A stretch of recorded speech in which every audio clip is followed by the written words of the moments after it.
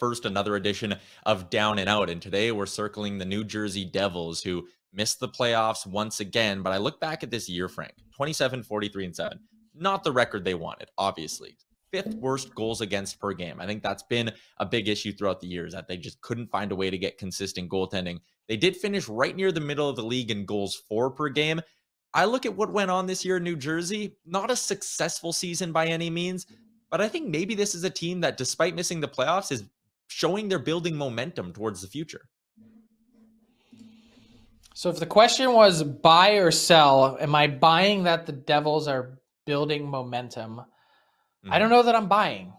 I'm not selling, but I'm kind of neutral on the answer, and that's not to be on the fence. It's that I thought they'd be better than what they have shown. And part of the reason of some of that is injury, of course. The biggest question mark, you mentioned the goals against facing the New Jersey Devils this year, is their goaltending. They don't trust Mackenzie Blackwood. He's been hurt, of course, but I think more to the point, I think there's serious questions about whether he can get back to the level that he was at really just a few seasons ago. 915 save percentage, 918 save percentage 2 and 3 years back.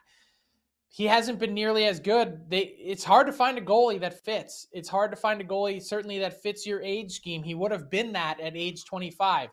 I think their GM and Tom Fitzgerald has done a really good job assembling difference makers. You know, you look at Jack Hughes and the contract. You look at Nico Hischier. You look at Dougie Hamilton on the back end.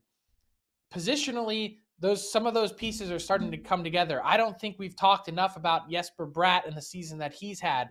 He's been flat out unbelievable at a point per game, and the steps that he's taken to increase, 40 plus points off of last season's production.